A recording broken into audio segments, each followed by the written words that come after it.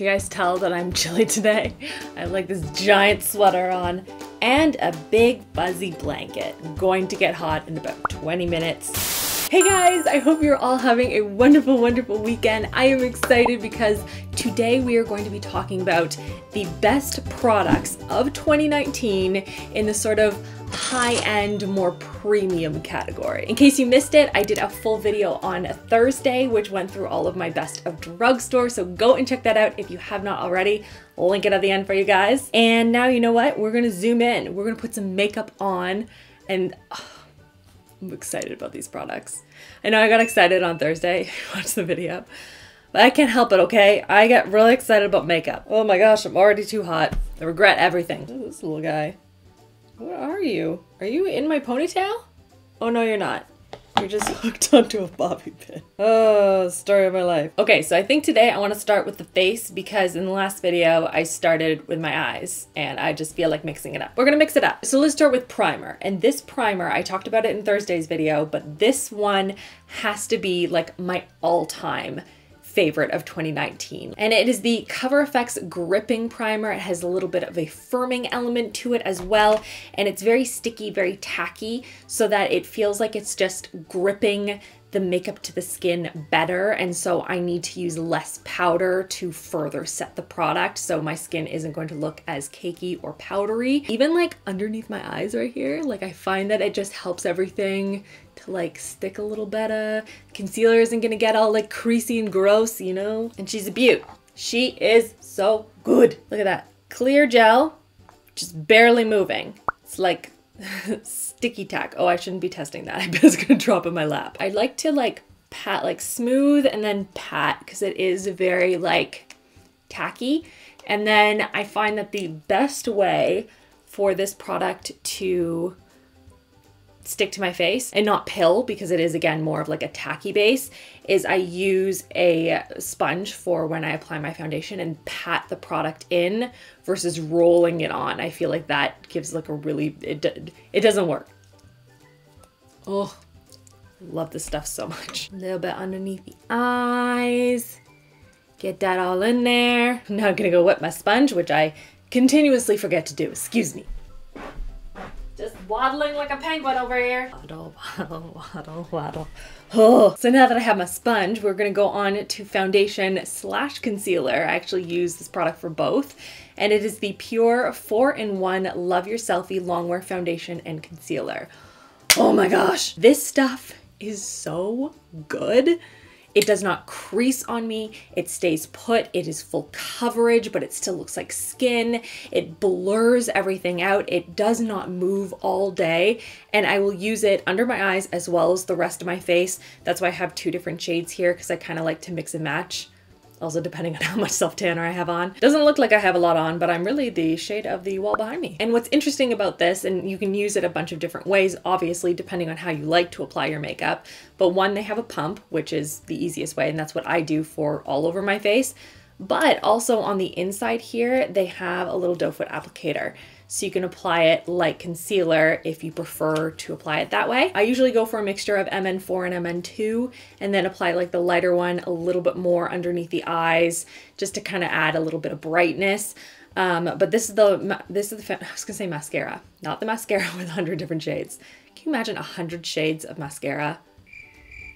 That's too many. That's just far too many. I mean, it's too many shades to have black and also blackest black. Just pick one. No one is sitting there and being like, you know what I want? I want a little less black mascara. I want almost like a gray black. Anyway, that was off topic. This is the foundation concealer that launched with 100 different shades. I find that these two are my favorites, and the only reason I have two of them is because I like to brighten under the eyes a little bit, but the formula is incredible. Incredible. So I'm gonna pump a little into my hand here. The formula itself, it's not too runny, it's not too thick. It's kind of in between. It's the mama bear of Goldilocks and the Three Bears. No, wait, she was too soft. It was the baby bear that was just right. Again, as always, I don't know why I put on earrings when I'm doing this, honestly, Rachel. We start on the outside of the face and work our way in. That way, I always make sure that I don't forget this area because otherwise it looks just super awkward. Look at that. Like you can see the difference between my skin and not my skin. Which one do you guys like to apply first? Do you apply foundation first and then your eye makeup, or do you do eye makeup and then foundation? I am personally team eye makeup first and then foundation, because otherwise I feel like I just ruin all the foundation that I just worked hard on. And then 2, and applying that underneath the eye. I feel like I just spent the whole video talking about how much I love this foundation, but I really do. It's so good. Oh. My dad found some foxes in his backyard and is sending us pictures.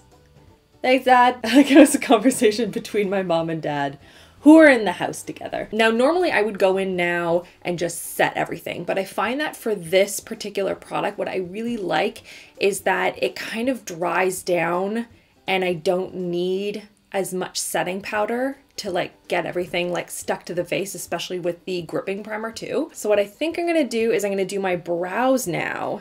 Then I'm gonna go in with like setting powder and bronzer and all that stuff. I will sometimes like throughout, just to make sure nothing creases, I'll just kind of go through and like just do a little quick touch up, especially because I'm also, you know, talking and doing my makeup. We're gonna start by soaping the brows, and I'm using one from L'Occitane. I think I bought this like ages ago because Katie and Desi were talking about it when like soap brows first like became a thing that I was aware of. And so I went out and I bought it. And I mean, do you really need a big fancy soap? Probably not, but it works real well, so I don't know. We're just going to put a little bit of soap on, brush those hairs up.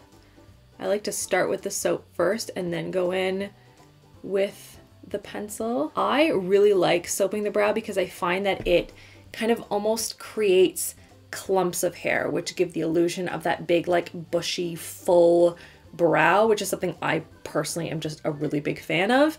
And it also helps to keep the brows sort of staying like upright in the spot that I want them. So once I have like an approximate position for all of the brow hairs, I kind of like press the soap in, and I just find that that helps everything to stay put, even though I'm just going to go in with pencil next. And the brow pencil I'm going to use, this is the Hourglass Arch Brow Micro Sculpting Pencil, which is a great one. It's almost oval in shape, very thin, and creates like a really nice brow hair effect. Though I will say, if you haven't watched the drugstore video yet, the pencil I use there is probably the one I use the most, and it's so good and super affordable. But for high-end brow products, this thing took the cake for me. It creates nice definition, it's not too thick and clumpy, and it stays put a really long time. So yeah, big fan. I can't talk and do my brows. All right, brows are done. So let's go on to setting, finally. So this setting powder is my all-time favorite of 2019. In fact, I'm pretty sure it was my favorite of 2018 too. It is a game-changing, blurring setting powder. It just makes your skin look absolutely flawless. It is by Elizabeth Arden. It's their high performance blurring loose powder. This powder is just, it's everything. Like, I will use it for every different type of foundation, wherever I possibly can. It doesn't oxidize, it doesn't turn really super yellow. Sometimes some powders will turn really yellow on me, especially underneath the eyes. This does not do that. It sets everything really well, and it doesn't crease or look chalky or cakey. So I will take some on my little velour puffy thing, and I'll just set it like right underneath the eyes, side of the mouth, and then anything that's like left over on the puff, I'll just kind of like dab over everything else, but I don't find that I need it there.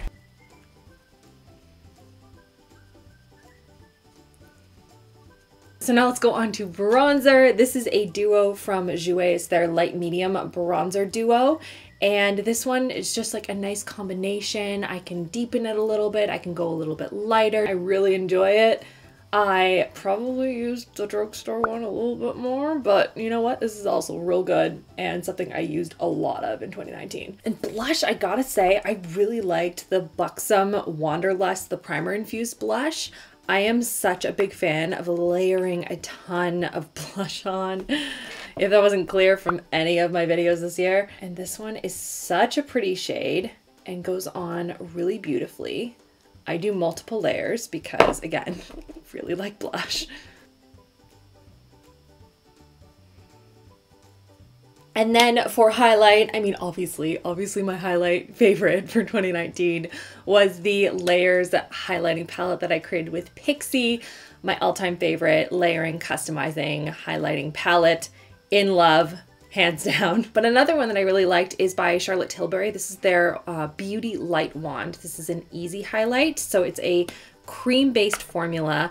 And so basically what you can do, like you can either just like pop it on like that, or I'll sometimes just like put a little bit on my fingertips like so, but you can see it's very, very blinding. Or I'll use it underneath my highlight as sort of like a first step, you know? See, like just like a really soft glow, you know? Oh my gosh, it's getting very bright here. Hang on. That's what happens when I leave my blinds open. Like it's been cloudy all day and then just like boom, they all dissipated. So been adjusting my lighting. Hopefully that's better. So now I want to go on to the eyes, and there are two palettes that have a very special place in my heart and I loved this year. But actually, you know what? They're primarily back half of the year, then now that I think about it. And I find that happens a lot with these types of videos that are like an end of the year compilation of all of the favorites, unless they are products that, like for example, the Elizabeth Arden powder, and just like they could not be replaced. Oftentimes I'll find new things and things that just speak to me in that particular moment, whether it's a trend I'm really loving or a formula I'm really loving. And so sometimes it's just like that back half stuff that like really I have a lot of love for. So the first palette should come as no surprise. It is the Tati Beauty Textured Neutrals Volume 1 palette. I love Tati and I think she did a great job with the formula of this product, and I'm excited to see what is in the pipelines for her and her brand. I'm very, very excited and happy for her. But the product, the layout of this particular palette is beautiful. The textures of all of the different products are beautiful. And I've used this palette in a number of videos now. I have talked about it, swatched it, played with it, and just shared my thoughts and opinions on it. I think it is a fantastic, fantastic product. And it's something that I use daily for my makeup. And then the other one, I believe it launched in the summertime, if I'm not mistaken, is the Urban Decay Naked Honey palette. Again, lots of pretty neutrals, a lot of more golden, almost yellow undertone, which just speaks to me. I just really like those undertones. And I thought it was a really great palette. And honestly, I haven't fallen in love with a naked palette in a really long time, honestly. And like, this is the first one that I got really excited about this year. So I had to include it, and it's one that I use a lot of. So I think today, I want to do more of like a liner look today, actually. And I've used the Tati palette in a number of my more recent videos. So I think maybe today we'll play with the naked palette just to kind of switch it up. But I will link those videos for you guys in case you are interested. Maybe you got the palette for Christmas, or you bought it when it first came out and you're looking for other ideas. You can go and check those out. But I just really want to do like a wing liner today. I'm in the mood, you know? Like honestly, like I might even just do Sweet and Swarm, these two here, maybe a touch of Keeper, but like maybe, I think that's it. Like I want to keep it really, really light with shadows today. I'm trying to apply my shadow and like baby keeps like kicking me all over, and now they have hiccups. I actually just filmed an updated pregnancy cravings, like eating all of my pregnancy cravings video. That will go up on my RachhLoves Life channel on Saturday. If you want to see more of like me and Chris and Dibs and like all that kind of stuff. We do a lot of cooking, testing out Amazon gadgets, pregnancy gadgets, viral recipes, like all sorts of fun stuff. It's been really fun doing the videos over there. Lots of like baking stuff, lots of cookies. You guys know I love cookies. I am a cookie monster, you know. So I'm excited. Lots more fun videos to come on that channel as well. So go and check that out if you have not already. I want to add a little underneath the eyes too. I know I said I wasn't going to use this palette, but I really like it, so I'm just going to use it anyway. I want to add a little touch of some of the metallic just to my lid. Just a little bit. Just a light dusting, if you will. Yeah. Yep, that's what I wanted. And if I really wanted to punch up this metallic, I'd apply it with like a wet brush, and it really makes it go like over the top. It's awesome. Now it's getting too dark in here. Is that better? Hopefully that's better. Honestly, lighting. It's a constant struggle. So for liner, I actually have two different types that I want to play around with today and two favorites. One is by NARS, is their high pigment longwear liner. These are the two brown shades that I probably use the most for tight lining. They are creamy, they are pigmented, they stay put. Oh, seriously, I cannot get enough. Like, look how stumpy that pencil is.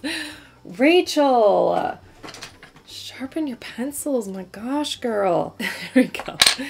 That's better. And this is probably what I do the most often, is just tight lining with a dark brown. I just find that it's a great way of adding some definition without having to be too precise. And then for a liquid liner we're going to use today, I'm going to be using my Fenty Beauty Fly Liner. This isn't super new, but it's the one that I use the most. It is the one that is the most reliable for me. And you know what? I just really loved it for this year. It's super smooth, easy to apply, and I get a great wing out of this liner too. And I struggle sometimes with wing liners, man. Sometimes you have really good wing liner days, and sometimes it's just a travesty. Now I will be silent. We need silence for doing a winged liner. Oh, the concentration. I need full silence, like a golf game. All right, are they even? Close enough. So now we're gonna go on to the magical mascara duo that I have not stopped using this entire year. Whenever I want like big, bold, over the top, super long and dramatic lashes and I don't want to deal with falsies, this combo is so money. Mascara number one is the YSL The Shock Mascara. I actually just ran out of my last one, so I'm on bottle number two, and it's so extra and it's so expensive and I can't stop using it.